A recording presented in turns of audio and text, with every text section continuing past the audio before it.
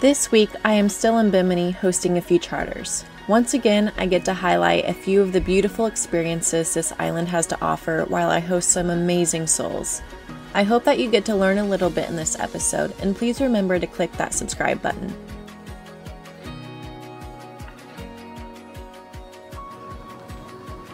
We just left the dock. It is trip number 2, and I have some amazing people on board.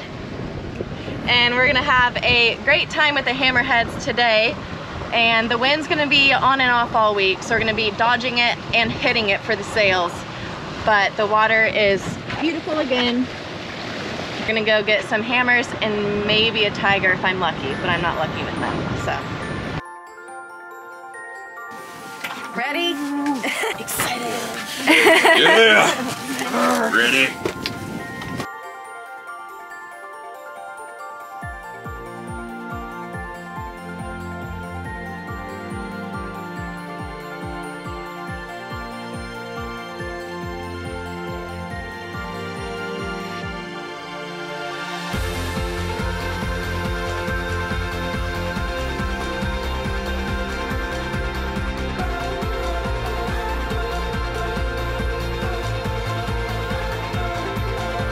Tiger sharks have always been my favorite shark, but up until this year, I had never actually seen one while I was in the water. This juvenile female had started showing up at this site when we started our charters, and it was a dream to finally see her. She was more curious than the hammerheads, which is also common among juvenile sharks in general. But because we didn't give her any food quick enough, she left after just a few minutes.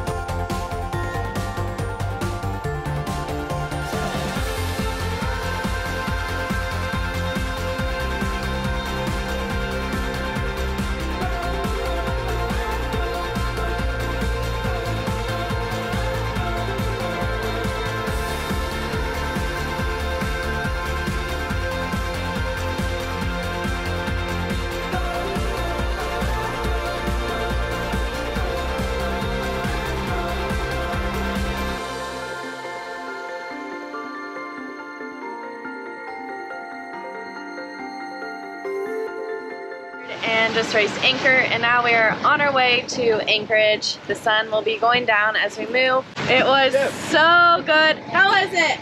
Awesome. So good. We got 2 tigers. One was a juvenile that's been showing up lately, and 3 different hammerheads. The morning was definitely more active than the afternoon, but the baby tiger was so cute. I shouldn't say that, but it was, and we're gonna take a break from sharks tomorrow and be back at it in 2 days. To begin, I just pull. So I'll be releasing this one, and you'll be pulling this one. And then when you can't pull anymore, you'll do 3 wraps, and you wrap it there, and then we'll put the winch in, and you'll winch. Okay, go for it.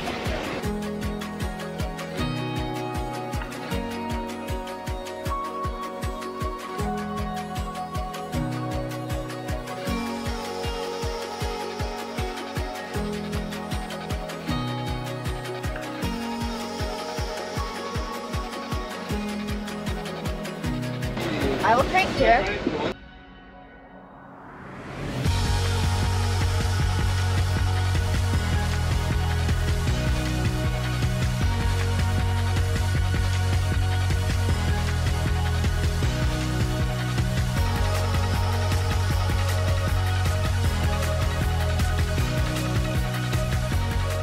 Take a brief pause here to talk about Husk knives. I have partnered with Husk Knives, the ultimate cooking knife.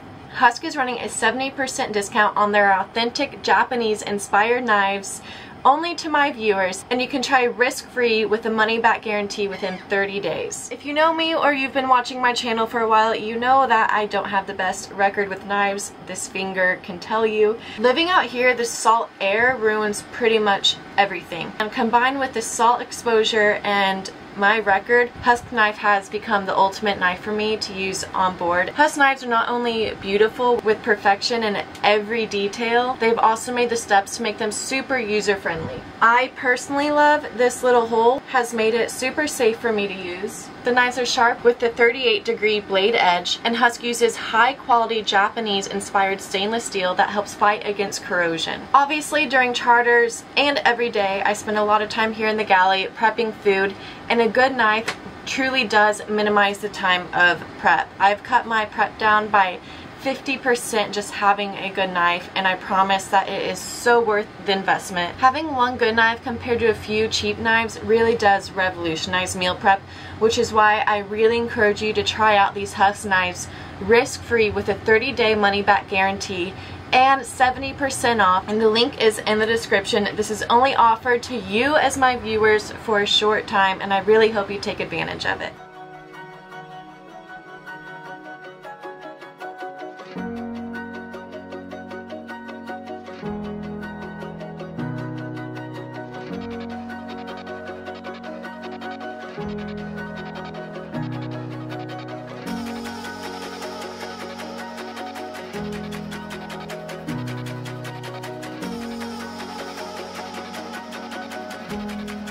So we just did stingrays, but I forgot to put my SIM card in my GoPro, so that's how that went. But now we have like 15 to 20 knots of wind, so we're gonna sail to our next spot, and we're gonna put out the mainsail first, and then put out the jib. We're gonna tack a little bit to optimize sail time, and so we're gonna sail for like an hour or two to the next spot. And it's beautiful because the waves are breaking over there, so we have a lot of wind and very little wave. Okay, so we're gonna do the mainsail at anchor.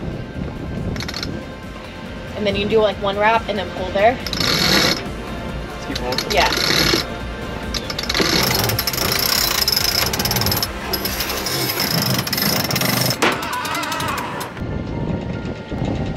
Yeah. This is easier. And we're gonna do two wraps.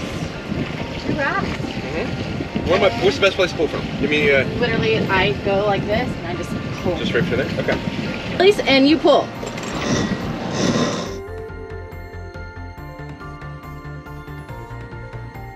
One more wrap. You can let go a little bit. Yeah. So you do 3 wraps and then put it there and winch. Now winch. Spray. And you're gonna do the same. Yeah, there we go.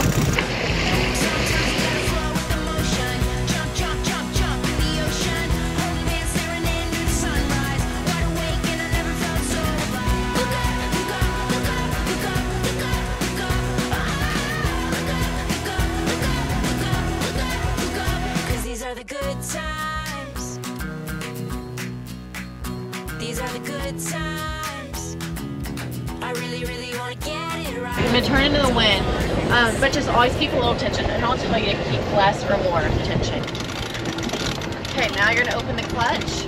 Keep tension on your hand big time when you open it. Pull it all the way down. Awesome. Okay, the yellow line, that winds the sail, and then he's releasing that outhaul. So you pull the outhaul, and it brings the sail out. So you set, and I pull on this, it brings the sail in. That was fun. Good job driving us over here. Honorary Captain Kyle. Ready? No, we're just cheersing to a great trip, and I'm so great to have you guys. Mako says cheers. And a great crew. Cheers. Yeah. Hey, Allie, we're toasting to a great crew and a great. Alec. Cheers to you. Cheers if to you want to get on this.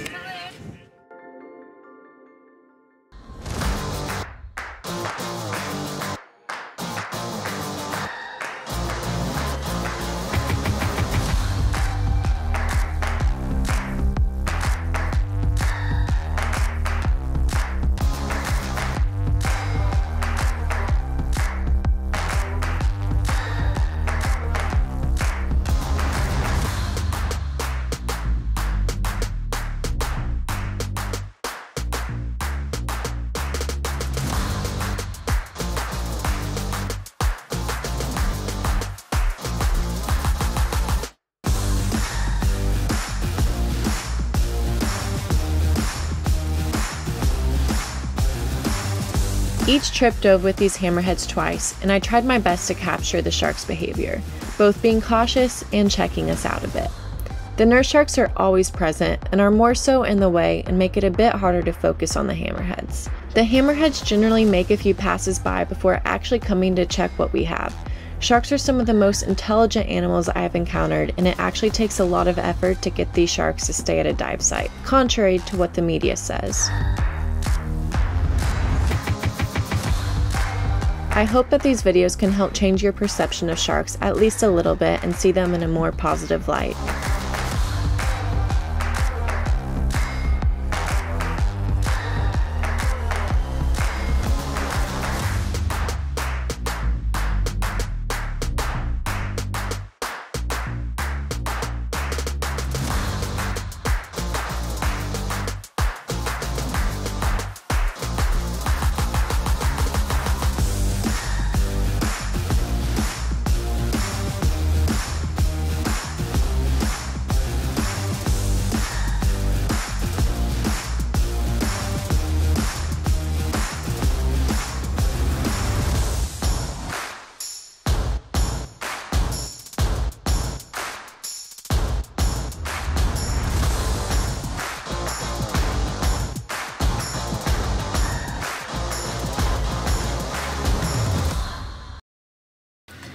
It is our last night of our second trip, and we're gonna go out to eat again.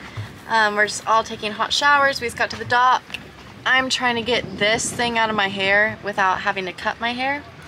But it was an amazing time, and today the hammerheads are wanting to play so much this morning, and the footage was amazing.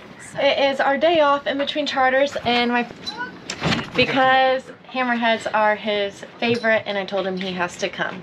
So we are going on a fun shark dive today. We have a ton of bait, and we're gonna see lots of sharks, right?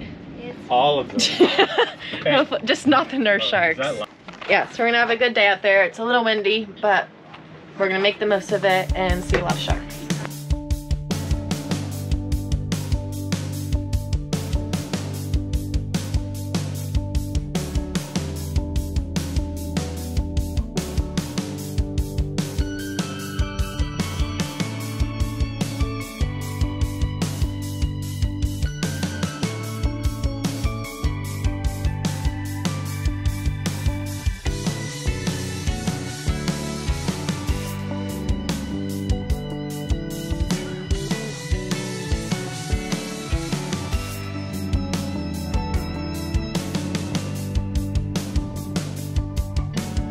Dre and I are gonna go catch some bait for the last charter.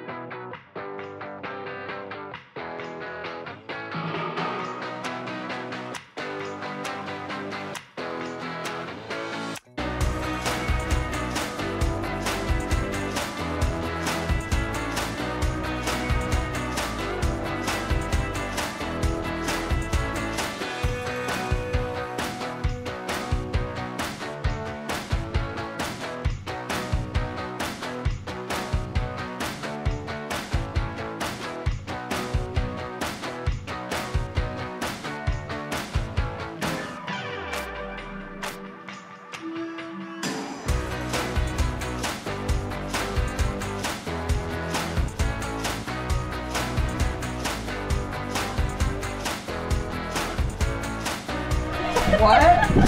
That's my comb. Like So, everyone just got on. We're making drinks, unloading stuff, but most importantly, we're locking not dreads. most importantly, but I have a saint right here who is about to. You guys don't even know how bad this is. You can't. We're gonna tackle this. So We are. How did that get created? This is something. I don't know. I actually started taking care of my hair for once too. This is better than it used to be. I saw it earlier and I was like, is that a dreadlock on her hair? But like maybe she's going for that. You know? No, I was not going for it. So We got a pretzel. We got a pretzel. We're getting it. Yeah. This girl is a freaking lifesaver. Oh my gosh, I can't even. We got it out. I can't believe it.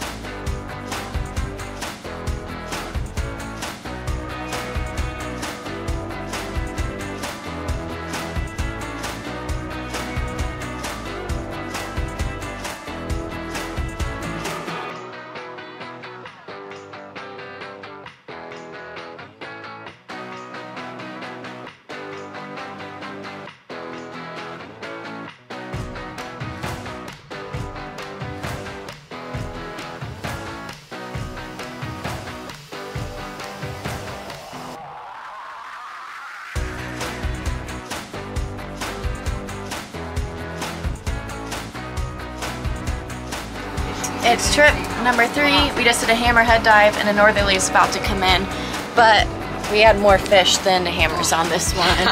And the mackerel sashimi is almost gone.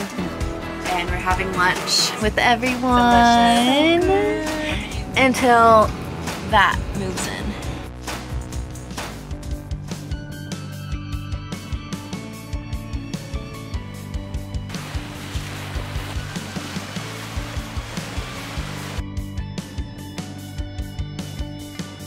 Caribbean reef sharks are one of the most common sharks in the Bahamas. There are quite a few dive sites around the islands that are dedicated to reef sharks, and they are also the most common shark we see while spearfishing. They are smart and become well accustomed to their area and understand what a boat engine sounds like as well as a spear being shot. They become very interested when there's a weak fish or bait around. However, as you can see, they are really relaxed and not interested in us at all without bait in the water.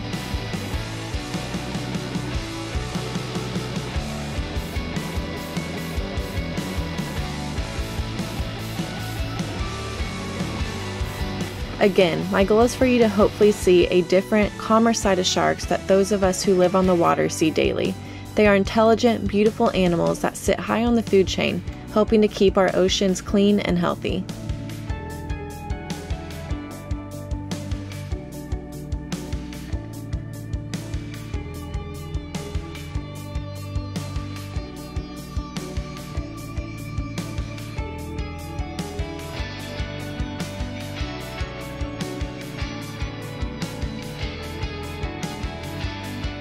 The Sapona Shipwreck sits in 15 feet of water south of Bimini.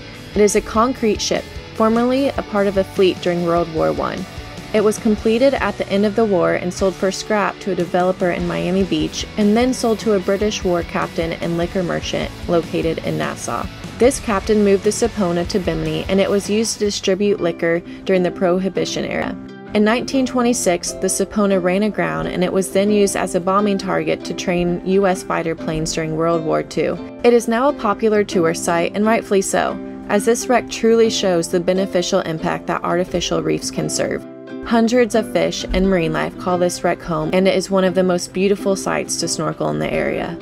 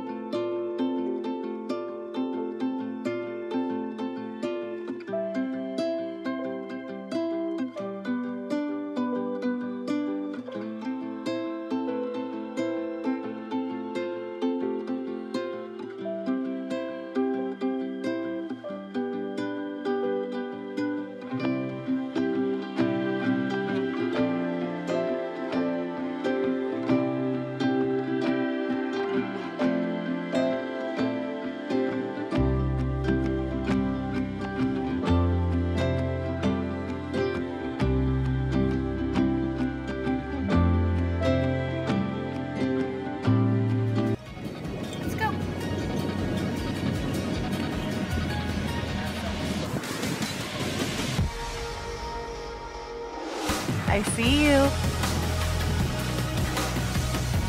see you, bud.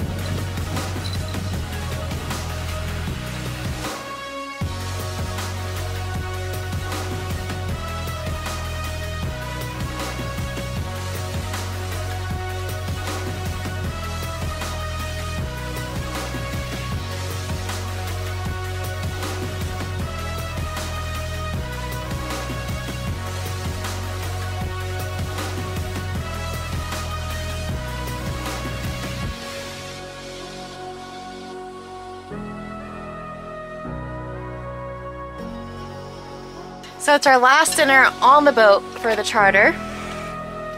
And there's Allie up there. Go, Allie. Fish piccata. It's our very last night, and we're out at the conch shack. And yeah. I really hope you enjoyed this video. I had a lot of fun during these trips, and I am happy I got to capture and share so much of them. These charters are officially over, but I will still be in Bimini for another few weeks. Next week or today on Patreon, I have a really big announcement. Remember to turn on that notification bell to be reminded when the episode goes live.